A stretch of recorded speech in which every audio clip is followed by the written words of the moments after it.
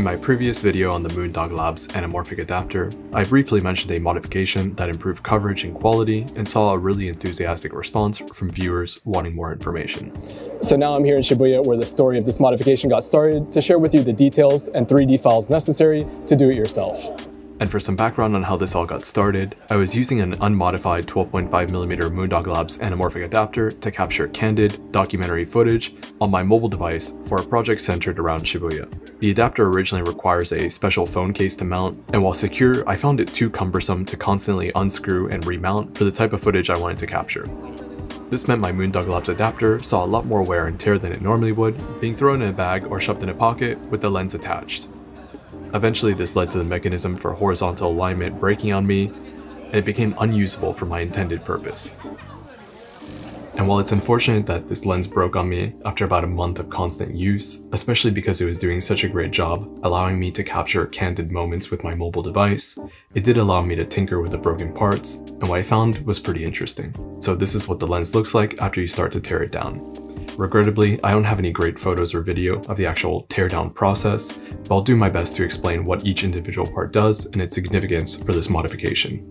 The first screws that you'll need to remove are these, which separate the rear portion with the threads or bayonet mount from the front lens assembly. That front assembly has what we're most interested in because it houses both elements that make up the anamorphic lens.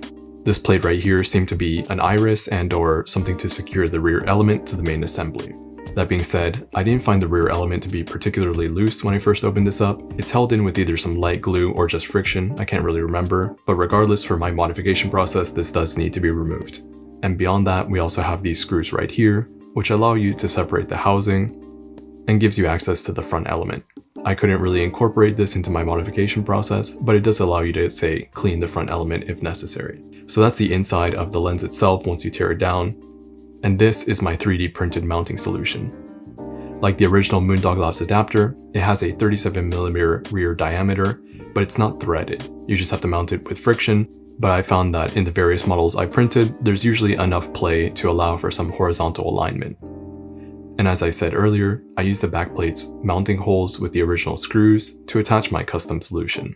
Now the rear element is exposed, and it can sit closer and even cover larger front elements of taking lenses. And while there are no rear threads and it only mounts with friction, I found that some step-down ring setups can still work fine with this. You do have to be careful though, because the screws could scratch your taking lens. But in general, I found it could perform best when using taking lenses with smaller front elements like we see on those from mirrorless cameras. And with the right taking lens, image quality and coverage is pretty impressive. Just take a look at this comparison using the Panasonic 14 to 42mm at f/16 open gate on the GH5.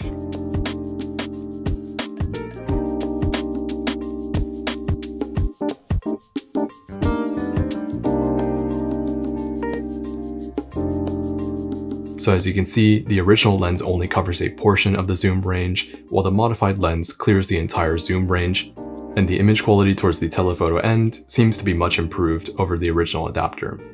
While the coverage is definitely impressive compared to the original 37mm adapter, on the wide end using this 14 to 42mm, you do see some soft and funky corners, and results will vary depending on your taking lenses. The original adapter with the 37mm rear threads is definitely a more reliable and secure option, and can even cover something like the 14mm f2.5 prime from Panasonic on the GH5, which I used in a previous video when I traveled to the north of Japan and it was very snowy. But outside of that, I do tend to prefer the modified option if I'm going to use this kind of lens. While I haven't torn down a 37mm Moondog's adapter, I do assume that the two versions have a similar optical design, but if you compare the backs, you can see that the 37mm is choked quite a bit, limiting your taking lens selection even further, while the modified adapter typically allows for wider angle lenses, or even lenses with larger front elements, and you can mount it in a way that the glass from both lenses sits much closer to each other, kind of unlocking more potential from these budget anamorphics. So is it worth modifying one of these for your own use? For me, it was a fun project that brought an otherwise broken lens back to life, and even kind of took it to a new level, allowing it to be used on more powerful cameras than it was originally intended for. It allowed me to get some really interesting footage at a time before players like Surui entered the market, and being able to get full coverage on a power zoom like this, even with autofocus, is pretty interesting and something I never expected to do with anamorphic lenses. That being said, my 3D modeling technique is just amateur at best, and while it does open up some more possibilities and is borderline functional, it leaves some image quality on the table with the optics being slightly askew, and it just isn't the most practical. I don't recommend picking up a brand new lens and tearing it down for this use.